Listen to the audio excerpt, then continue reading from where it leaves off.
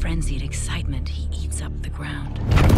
He paws fiercely, rejoicing in his strength, and charges into the fray, afraid of nothing. When the trumpet sounds, our father's farm's been losing money for years. To run a horse breeding operation, you need a certain touch. You're a housewife. I feel like I could make something work.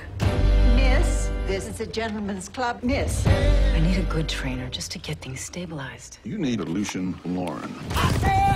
Dresses like Superfly. He's trying to retire. I'm tired of babysitting half-ton animals who are stubborn as their owners are. Any other questions? How much did you spend on that hat?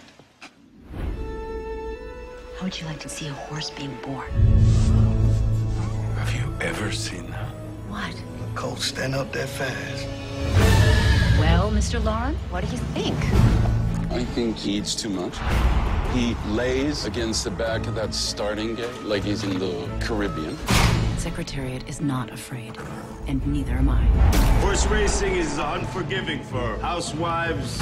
It's like every other multi-million-dollar gamble we housewives make every day. All right, then. Let's show them what you're made of. We're out of time. We need $6 million. We just lost a race that we could not afford to lose. You're guaranteeing that this horse is going to win the Triple Crown. 3 races, 3 states, in just 5 weeks. Hasn't been done in 25 years. You're that stubborn.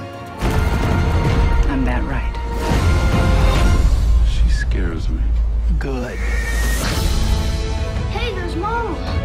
Now that you've gotten their attention, every owner, every trainer, every jockey out there is going to be trying to bring us down. This is about life being ahead of you, and you run at it. You're about to see something that you ain't never seen before.